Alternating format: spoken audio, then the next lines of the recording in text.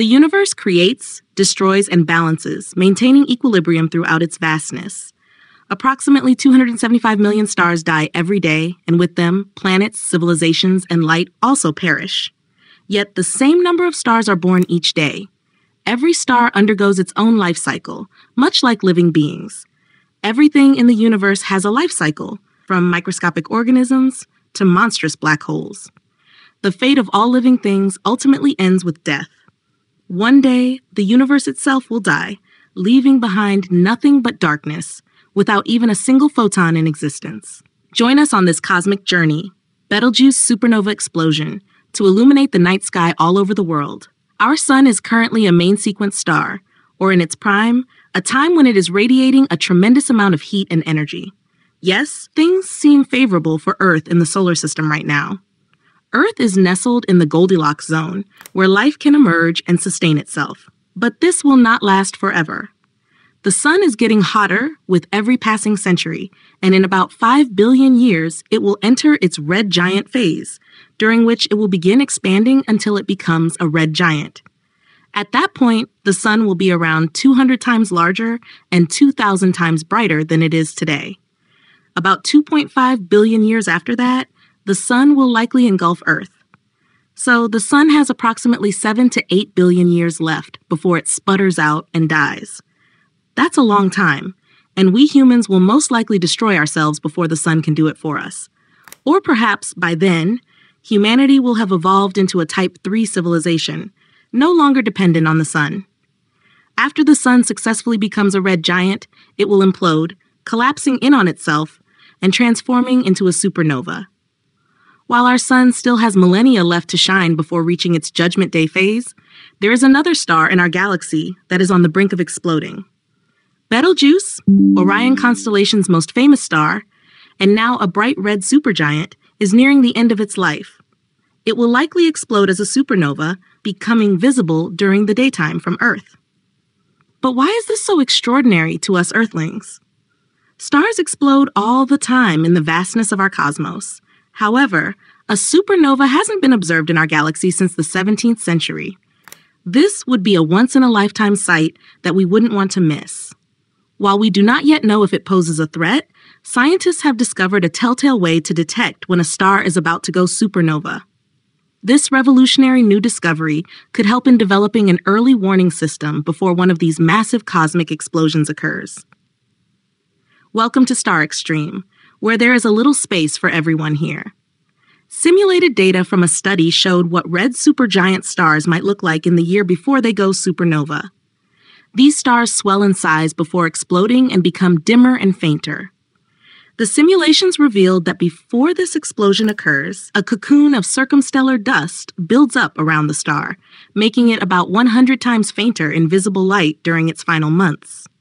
The dimming may be caused by a sudden accumulation of material around the star, which obscures its light, though scientists are not yet sure how this happens. So, does the dimming of Betelgeuse mean it's about to explode?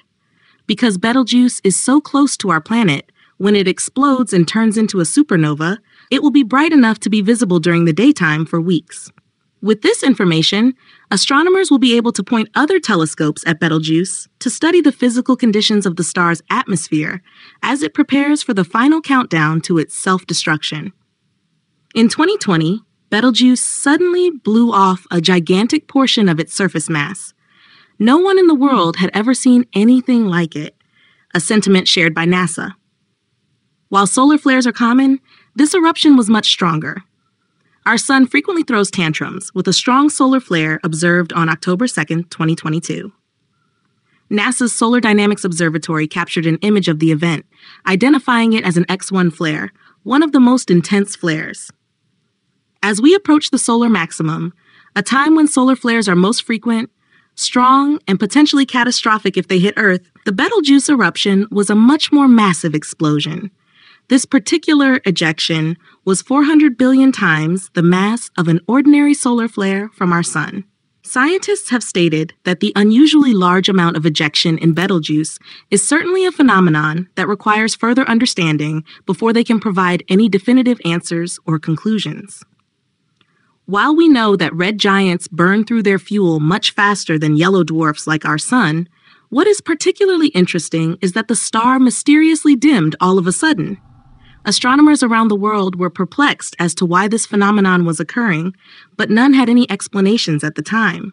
It will be some time before we have any definitive answers about Betelgeuse. Some other supernovas we might study are on two other red supergiant stars in the night sky. The first is Antares in the constellation Scorpius, about 555 light-years away, and the second is Aldebaran in the constellation Taurus, about 65 light-years away. For now, though, we have another spectacle unfolding right in front of our eyes, or should I say, in front of Webb's eyes.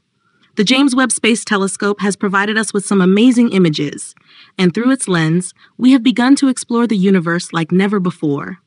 While NASA is using the telescope to scan the skies, independent researchers are also conducting scientific work with the help of Webb. The most recent image released is of a region producing stars at an extraordinary rate.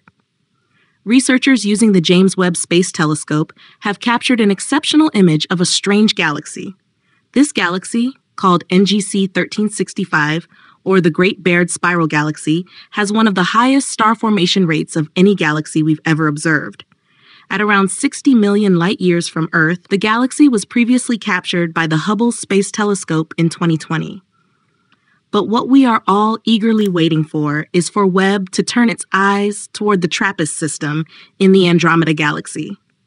Discovering a habitable exoplanet with liquid water or artificial lights around it would revolutionize our understanding of the universe. Thank you for joining us on this cosmic journey. Share your opinions in the comments section below. Don't forget to like, subscribe, and click on the video on your screen for more mind-bending content.